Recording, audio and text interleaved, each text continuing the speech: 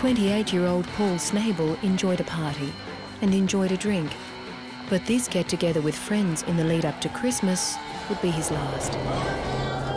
There was no body, there was no scene, and they're always two good things to have in a murder investigation. She was just non-cooperative and she just was not going to talk. She wanted to teach him a lesson. We knew that he was involved to a greater extent than what he'd been telling us. I thought, well, if his motorbike was gone, then he would be gone too. And she said, I'm polishing my barrels, and her life was in danger.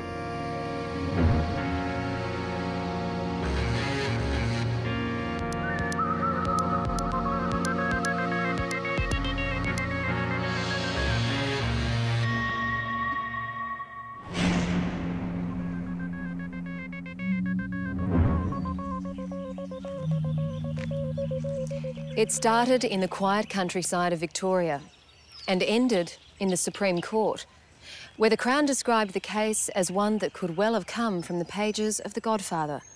But in this drama, the characters were real, and the consequences of their actions could never be changed.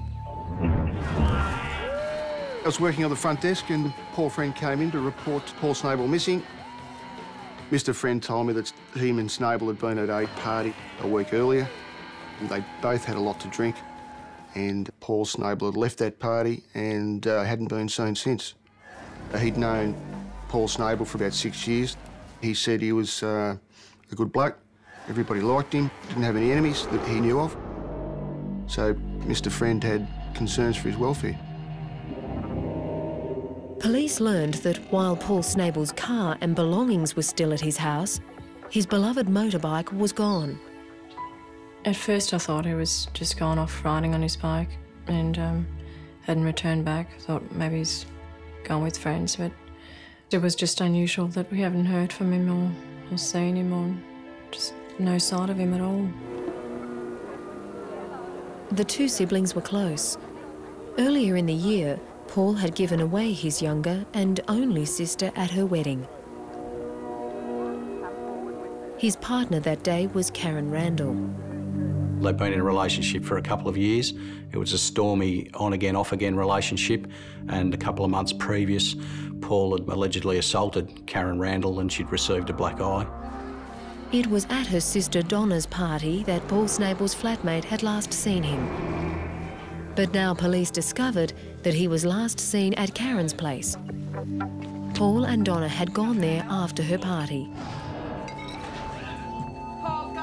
Karen was in the process of moving, and Paul was supposedly to help Karen move from the address, but instead of helping her move, he continued drinking, and Karen was a bit upset by this and told him that if he's not going to help out, that he may as well leave. And at about 5 o'clock that day, he rode off on his motorbike, and that's the last they had seen of him.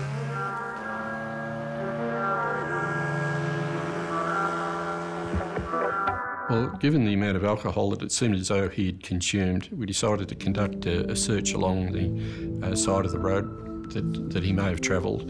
And given that it's a fairly scrubby and bushy area with forest plantations and that sort of thing in there, we decided to conduct a line search using the State Emergency Service personnel. We also brought in the police helicopter. Paul's sister and parents also joined the search.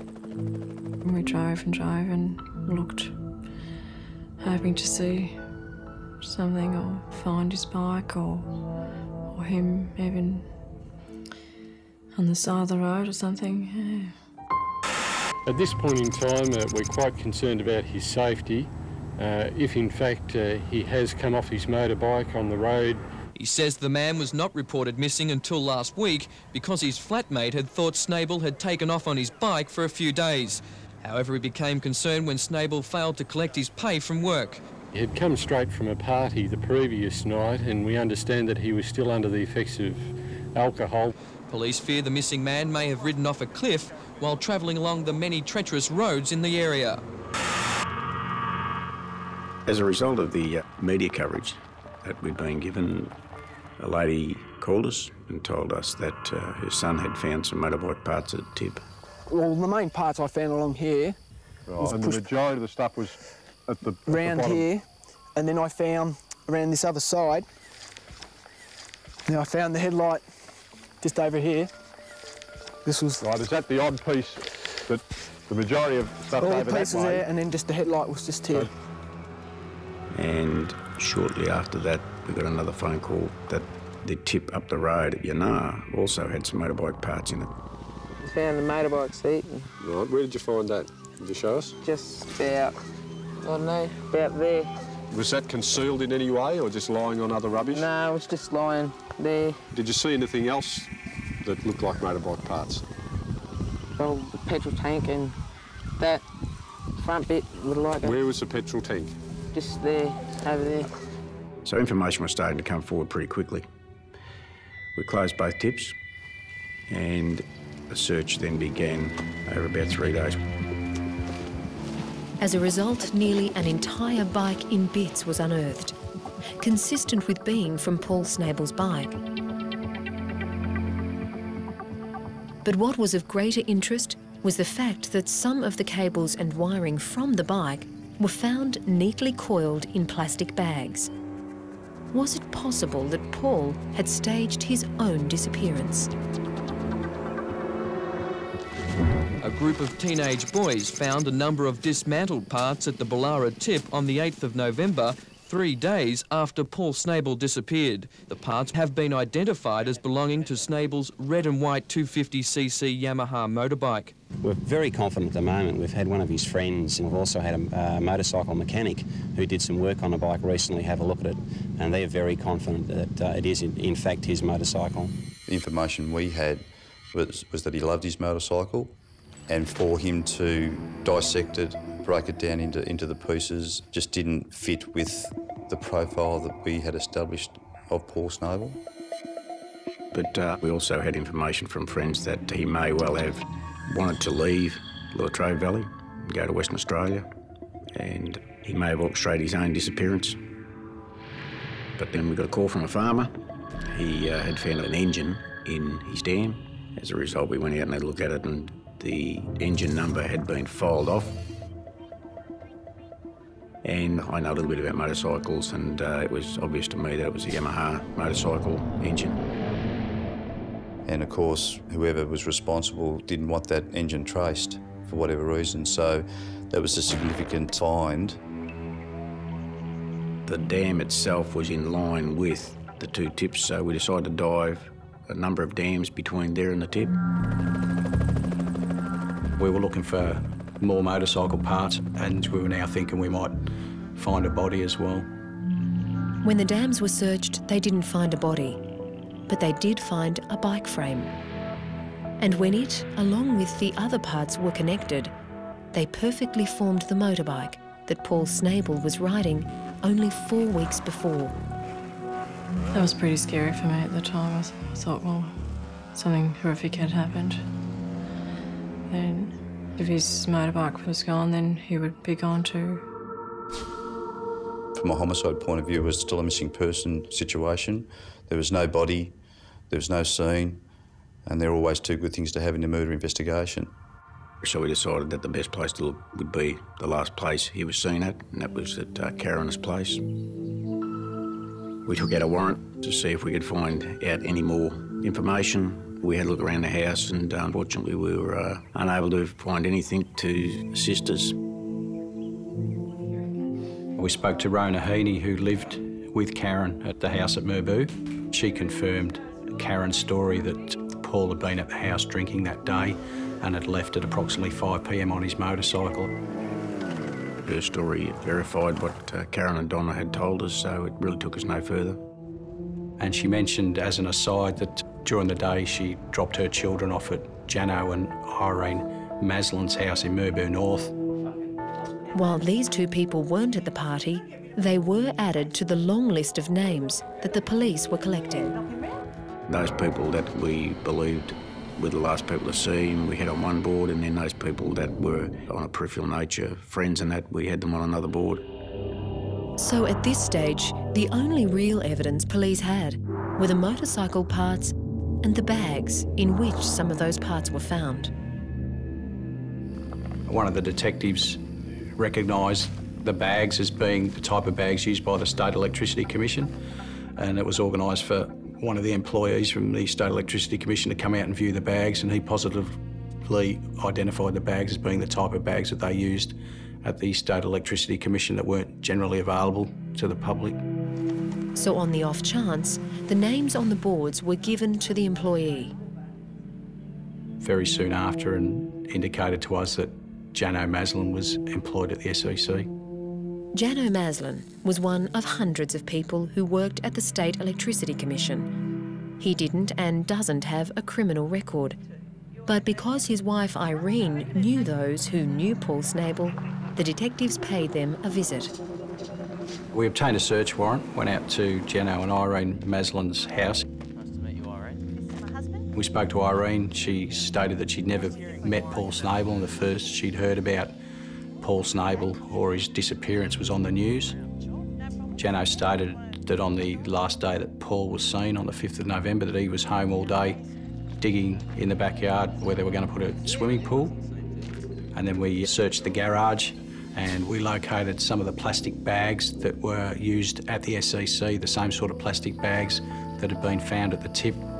And we also noticed that there were some cables that had been wound up very neatly, and these were very similar to the way the cables had been wound up and put in the plastic bags and disposed of in the tip. Everything was very neat, and for a garage it was spotless. The only area that we could find any debris of anything was in the cracks in the concrete. I gathered that dust that accumulated in the cracks, and I found some metal fragments and some red paint.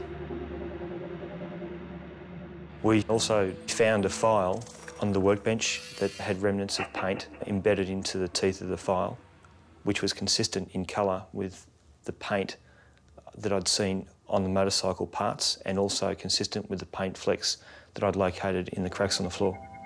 Everything that we took from the Maslin's place, we gave to our forensic science people to see if they could match any of that with the motorbike parts that we'd found in the tips and dams.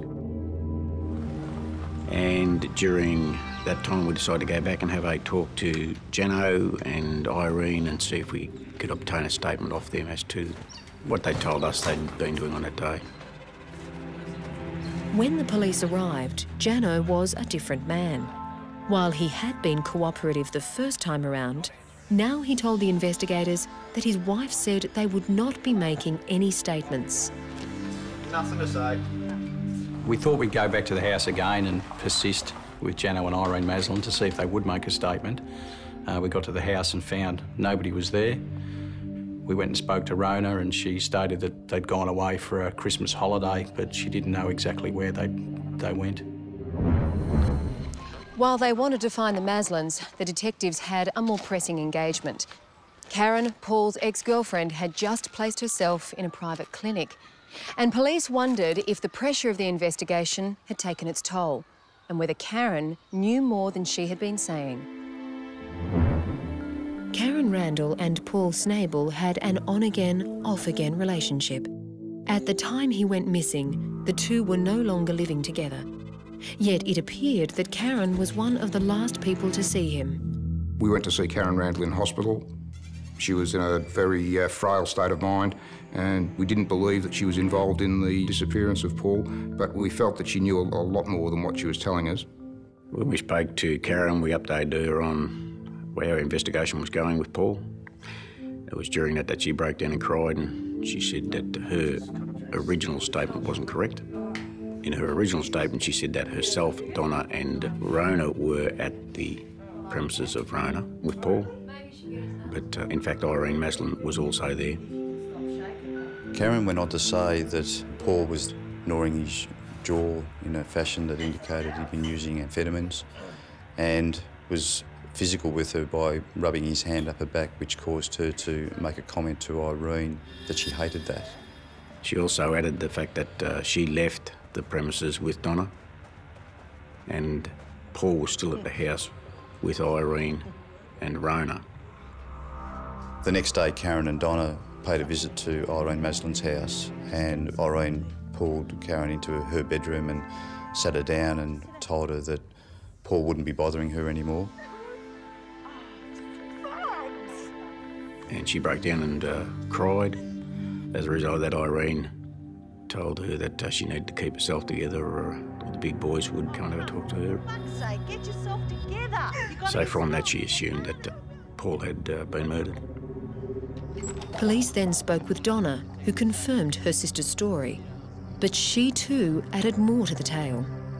She said her statement, Karen's original statement, and Rona Heaney's original statement were all concocted by Irene Maslin, who was influencing what they were saying to the police. Then, only a few days later, police learned from Donna that she had a midnight visitor. Donna! Front door! There was a knock on her bedroom window, and there was a person there who said he'd been sent there by Irene Maslin to collect her. Oh, we're going to Geelong. What? We're going to Geelong. Now? Yep.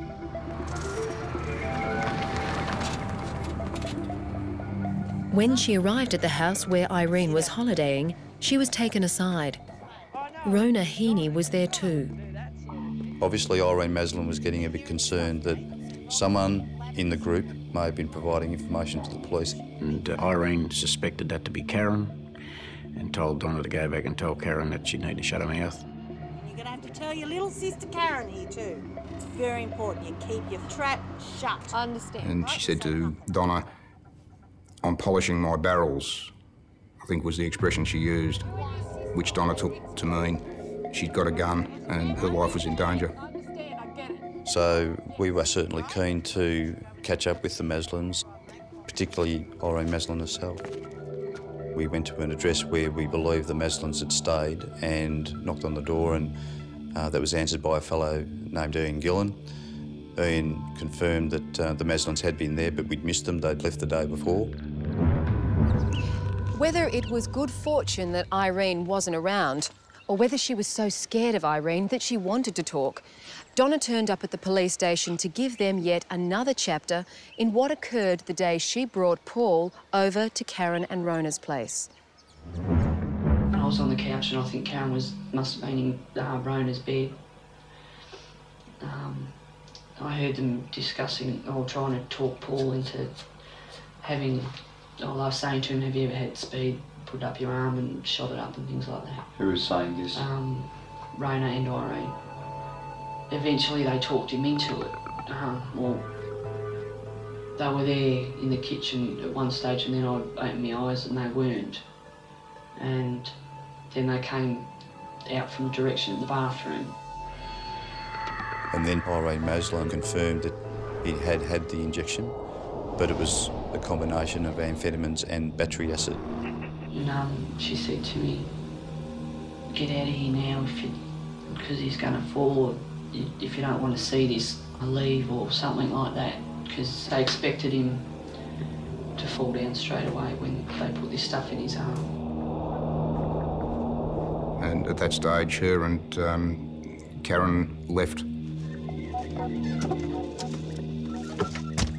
Another important piece of information that Donna provided on this day was the fact that the couch that was present in the Heaney household was sold. Found out later it was because it had stains on it. I presume they meant blood stains. And was it mentioned what sort of stains? No, it wasn't. She just said that they couldn't get rid of the stains, so they had to get rid of the couch. Right. I presume they meant blood, so... As a result of the couch having been sold, we located the person that it had been sold to and seized it under warrant and subjected it to forensic analysis, which confirmed the presence of human blood. Can't even imagine what they did to him. Obviously bashed him or something. The investigation at this stage had really gained momentum. We had a clear focus on Irene Maslin as being involved in either seriously injuring or potentially killing Paul Snabel. Rona Heaney was also seriously implicated, but we were concerned as to where they were and how quickly we could track them down. Police were convinced that Irene Maslin and Rona Heaney were involved in Paul Snabel's disappearance. But they, along with Irene's husband, were nowhere to be found. When police had gone looking for the Maslins, they met Ian Gillen. At that point, he had little to say. Now he'd contacted the police to tell them he was at the Maslins on the day Paul vanished. He said that he was present at the Maslins household on the 5th of November, digging the foundations for the swimming pool. And that's taken, what, the good part of that day? Yes, it has. Right. But at a point in time, Jano Maslin had left the household and a couple of hours later returned and had a trailer on which was a motorcycle. Hi, mate. Hi, mate. We were told that we had to strip it down. All right. Who said that? Irene. And who was involved in stripping the bike down? Jane, Irene, Rona and I. Now, was anything said to you about where the motorcycle had come from, or reason given to you as to why they had to strip the motorcycle down? No, all what was said that the bike had to be stripped down and get rid of. Right to the bank just right here. He then took police to the locations where the motorcycle parts were distributed. Right. And what's happened when you've arrived here? Jano threw a tyre in and it wouldn't sink. So then we just grabbed the motor, threw the motor in. And when we got back in the car, I said there's another dam just up further. And they went there. And what took place here? Threw out a few more things. The frame of the bike went in. Okay, and what's taken place here? We've had a bag each with all small bits and pieces in and off the bike. We've gone either way and we've scattered it around the tip. So the tip was chock-a block full. What sort of bags were they? Clear plastic bags. Did you at any stage realise that the motorcycle parts and the motorcycle belonged to Paul Snabel? No, I didn't know. This new information from Ian Gillan was certainly confirming what we'd already had suspicions about in terms of the activity in the Maslin garage. So it was hopefully the full picture coming to light at last. But we also had, because of the way things had unfolded to date, an expectation of more information coming forward. Just as Ian Gillan was giving his version of events, the Maslins and Rona Heaney had returned to town. The three were arrested and interviewed, starting with Irene. I must inform you that you are not obliged to say or do anything, but anything you say or do may be given in evidence. Do you understand that? Yes. I must also inform you of the following rights. You may communicate with or attempt to communicate with a friend or relative to inform that person of your whereabouts. Yes. And you may communicate with or attempt to communicate with a legal practitioner. As well as a relative? Yeah, do you understand that? Yes, if I could have a phone book. Right. Who do you wish to contact now? Anyone that's a solicitor. All right. If you'd like to come this way, we'll organise a telephone book, another telephone call for you. Can I ring information? Yeah, you can ring who you like. All right. Irene's attitude towards us in the interview was what I'd say one of contempt. Wouldn't discuss anything, wouldn't make any comment to anything. And you just made a telephone call. Have you received any legal advice? Irene, have you received any legal advice at all? She was just non-cooperative and she just was not going to talk. I'll ask you again. Do you know a person by the name of Paul Snabel? No matter which way you attacked her, you couldn't get anything out of her, and she sat there stony-faced. Can you hear me all right, Irene? Do you wish to say anything about what happened at the house in Nichols Road, Merboo North, on the 5th of November 1989? Irene, you're going to be charged with the murder of Paul Joseph Snabel on the 5th day of November 1989. Rona Heaney, on the other hand, was anything but stony-faced. After you've been in this job for a while, you get to be good at picking body language and reading into the way people conduct themselves. Certainly the way Rona Heaney was conducting herself and her body language was that we were certainly on the money with this one. She was giving us all the good positive signals that she was concerned about what we knew and the extent of her involvement in the murder of Paul Snabel. Do you know a person by the name of Paul Snabel? Yes, I do. And how do you know him? through Karen Randall, the girl who used to live with me. Well, in relation to the morning of the 5th of November, do you recall certain people attending at your premises? Yes, I do. Who was that? Donna and Paul. And what's taken place when Donna and Paul arrived? Coffee. Rona seemed very nervous, very concerned about the statements that she'd previously made to us that she saw on the interview table. Is that a true and correct statement, is it? I have no comments to make on that. No comments? No. Is there any reason why you don't want to comment on the truthfulness of the statements you've made to the police? No, not really. It wasn't until after that interview that Rona grabbed hold of myself and Sergeant John Rollinson and told us that Ian Gillan was involved to a greater extent than what he'd been telling us.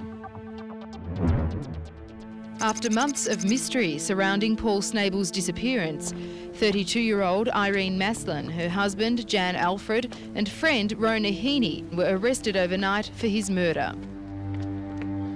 Within a short time of being in custody, Rona Heaney had decided that she wasn't going down alone for murder. But her target at this point was not one of her co-accused. Ian was standing at the door with a baseball bat and Rona was telling police that Ian Gillan was more involved than simply scattering motorcycle parts at the local tips.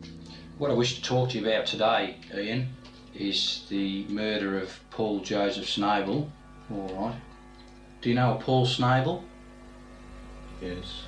How do you know a Paul Snabel? I met him on the 5th of November around at Rona's place. And there was a guy sitting on the couch that I've never met before. Right. And I got introduced to him. His name was Paul Snabel. And then Rona asked if we wanted a drink. We said okay, and Rona and Irene went out to the kitchen. Right.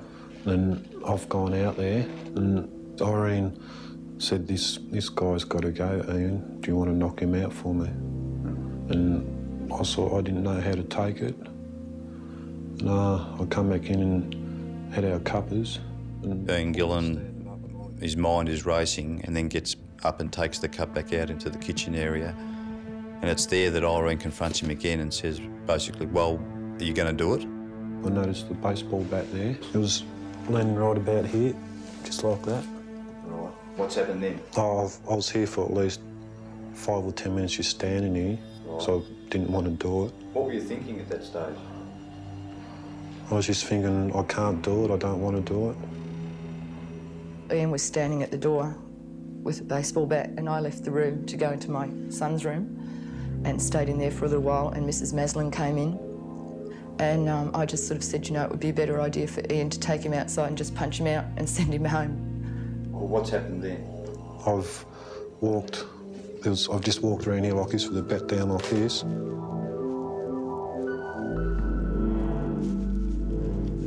And I've just gone like that. And while I was in the bedroom, all I heard was a clunk.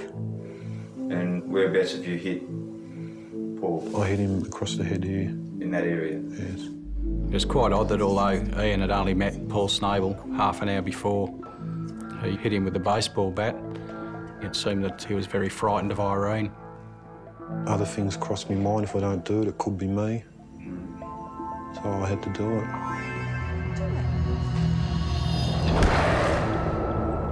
And what's happened to him as a result of being hit by the bat? He's fallen sort of on an angle on the chair, right. And blood was dripping onto the carpet. Can you indicate the area on the carpet where the blood was dripping? It's roughly here.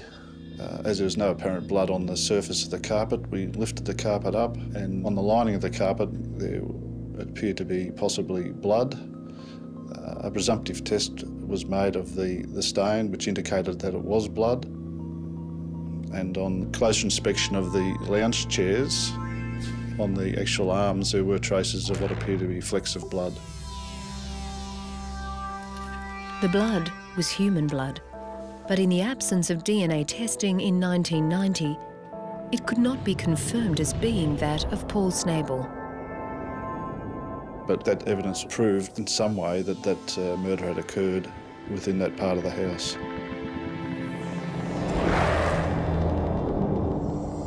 But had the blow to the head caused his death, or what Ian Gillan said that followed?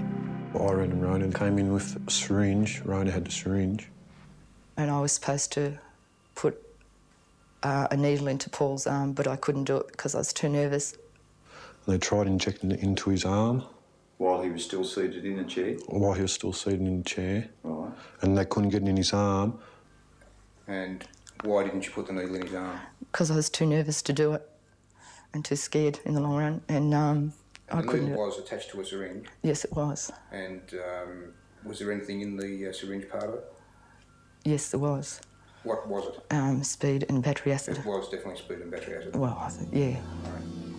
While all this is happening, Paul Snabel starts to make a noise like he's coming out of a state of unconsciousness. And Gillan standing there still can't believe what he's done, but Irene yells out to him to hit him again. And I just gave him another little tap and he went unconscious again. After the second blow with the baseball bat, there's obviously a lot of blood everywhere, and Ian Gillan races out of the house to get some fresh air. Ian was outside and he had been sick, and then I was outside also and I was sort of a bit sick and said, can I swear or not? Yeah, sure. Because I said, this is really fucked, I want to get out of here. And Ian said, yeah. Then I've walked back in and saw Irene had a plastic bag in her hand and she was walking over and she put it over Paul's head and stuck a lacquer band around the plastic bag. Oh, and that's while he's still positioned in the chair? Yes. Then about 20 minutes, 15 minutes later, I could see he wasn't breathing anymore. So it was very important now, as part of the corroboration process, locate the deceased and establish the exact means of death. In her walk-around confession, Rona Heaney spoke about what she and Irene did with Paul's body. We drove to a place called Shady Creek, but I've never been there before. And you found a spot in the bush? Yeah, we bush bashed for a little while. Paul was obviously in the car? Yes. Whereabouts? In the back of the Subaru. Right. Was he covered with anything, or...? I think he was covered with a tarp. And how did he get out of the back of the car? Irene asked me to give her a hand, so I went to, but I was going to be sick. So I went back to the side of the Subaru and stayed on that side for a while and just dragged some bushes over to the back of the Subaru and didn't really see what happened after that, really. So we drove up. Rona then took the investigators to where she and Irene had been some 10 weeks before. No, I'm 99% certain it's down here. Rona was unable to show police exactly where Paul's body had been dumped, but she and Ian Gillan had provided the detectives with a motive for his murder. The who and why shocked police, and more arrests were about to be made. Ian Gillan had told police that Paul had been murdered. And I've just gone like that. He also told them a reason why. And we saw Irene standing in the shed here. Right. And she had a container and a syringe in her hand. And I asked what was she doing. She said she was filling it up. The guy, Paul, inside, he's got to go. She said he's always bashing Karen. Karen's too scared to go and tell the police about it. He has to go, otherwise he'll get Karen first. Right. It was a claim backed up by Rona, but Rona and Irene were not alone in conspiring to murder. You'd obviously talked about this for quite a while before. 2 days. 2 days? Yeah. And when the conversation was being held, who was party to the conversation? Irene and myself, Donna and Karen. So they all knew what was going to happen? Yeah. And you all intended that he would die? Yeah. All right. I was a bit shocked to find out this information because Karen and Donna had been very helpful to police throughout the investigation, and now, instead of being helpful witnesses, they were in fact main suspects. Now we had to look at them as being part of this conspiracy to murder Paul Snabel, so we had to go and interview them. There was a discussion about Paul. Irene wanted to dispose of Paul. She said that she wanted to teach him a lesson. Irene didn't like him. She really didn't like him. Rona thought he was okay, you know. But then, you know. Is there any specific reason why Irene didn't like him? Well, all I can think of is because she saw me with black eye. She hadn't really met him all that often, so she didn't really have a chance to get to know him. But she just said that she wants to dispose of him. What do you understand her to mean Well, by to dispose? get rid of him, I imagine, just to murder him. We found out that everybody had a role to play. I was supposed to talk him into going out to Movie North. Right. Karen was supposed to entice him out there. They felt that I would be the best one to get him out there because he'd come out if I asked him to come out. So Donna had a party at her house and invited Paul over. And while Paul was there, Karen rang up and invited Paul to her place. Donna drove Paul out to the house at Merboo, and at the house, Irene and Rona were there, and their role was to give Paul a shot of battery acid, which they thought would kill him. Expected him to fall down straight away when they put this stuff in his arm. But he was fine. He was outside riding walking around, riding the motorbike around, stuff like that. No, I saw him riding up in the paddock, in the top paddock, and he was sort of getting bogged and he wasn't handling it too well. So I said to Rona, I want your car keys, I want to go. And I was shaking, I was a mess, I just didn't know what to do. That's when Karen and Donna took off, and when that shot of battery acid didn't work, Irene enlisted the help of Ian to hit Paul over the head with a baseball bat, and when he was still alive, Irene stepped in with a plastic bag to finish him off. The two sisters were charged with causing the death of Paul Snabel. While they had left the property when Paul was alive, they had been part of the planning. They knew what was going to happen to him and did nothing to prevent it. I didn't really think that it really happened. Well, I suggest that, bearing in mind the talk of the battery acid and the fact that you knew what could happen when someone was injected, that you knew. I knew that they were talking about that. I knew that battery acid would kill someone. Right. Did you contact Paul at all? I don't think so. You didn't ring him up and or warn him or tell anyone else that he shouldn't go to the party or anything? No, I didn't contact him at all. All right. At no stage have you gone to the police or alerted anyone of what was going to take place as a result of that discussion? No, I didn't earlier. Well, can you explain why you haven't done that? Because I was scared. I don't know whether you believe me or not, but I was scared.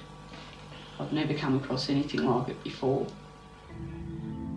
So we have a number of people who were charged with murder, and yet we still don't have a body. And obviously it was the icing on the cake if we could locate the exact whereabouts of Paul Snabel's body and corroborate from a forensic point of view the evidence that was necessary to support the versions of events that we had. And after closely searching the area that Rona Heaney had identified as being the place where Paul Snabel's body was dumped, the team came across clothes and a number of bones, including a skull and jaw. And these were very important findings because it is the skull and the jaws particularly that we can use to identify someone. A detailed dental examination was carried out and the teeth found in both the upper jaw and the lower jaw matched the dental records of Paul Snabel. Paul's skull also provided other corroborating evidence.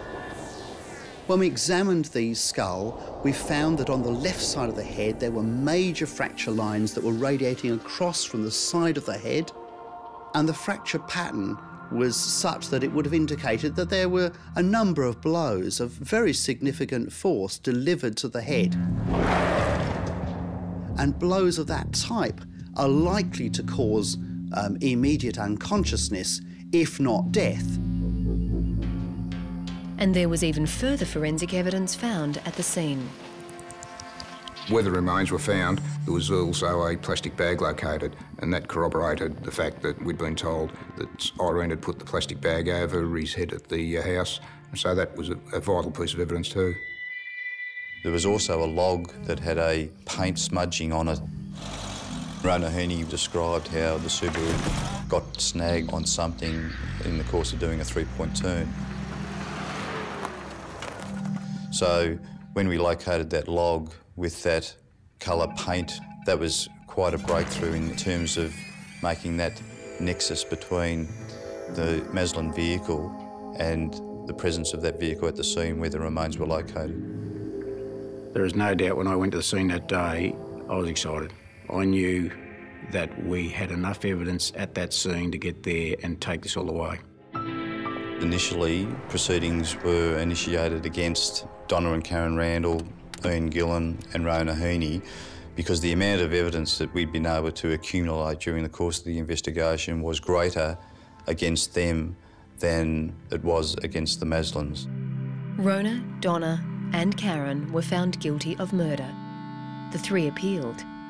Rona's was rejected and she served 10 years in prison.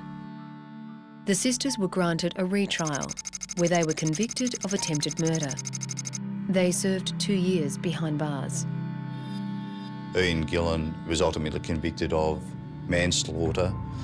He was substantially different to the others in that he wasn't present at that initial discussion, wasn't party to the plan to kill Paul Snabel, as well as that it couldn't be established that his actions caused the actual death of Paul, given that other people engaged in actions that contributed as well.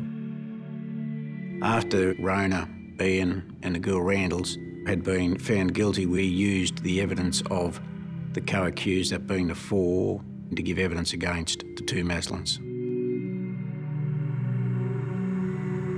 As a result, Irene Maslin decided to plead guilty to the murder of Paul Snabel. She served 10 years in jail. Her husband was acquitted of the charge.